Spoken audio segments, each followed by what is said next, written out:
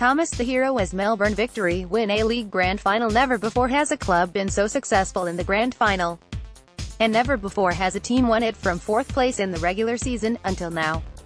Kosta Barbarouses will go down as the man who sealed the crown for Victory, scoring the earliest ever goal in an A-League Grand Final just 9 minutes in.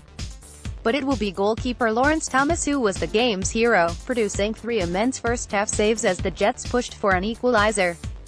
After Barbarouses scrambled the ball home from a set-piece, the hosts roared forward in search of a goal.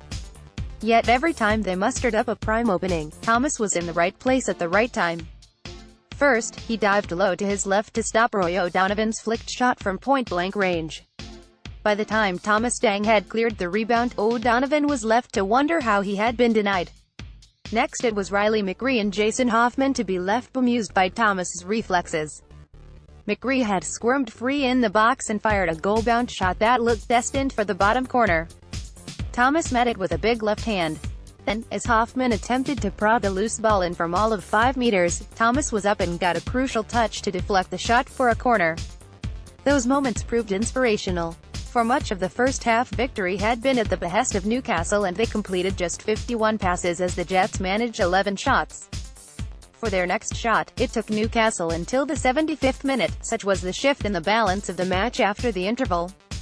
The hosts pushed late in front of 29,410 fans, with so many urging on the Jets, but it proved that Victory came closest to finding the back of the net as James Troisi struck the woodwork. Source: a-league.com.au. Congratulations Melbourne Victory Trophy.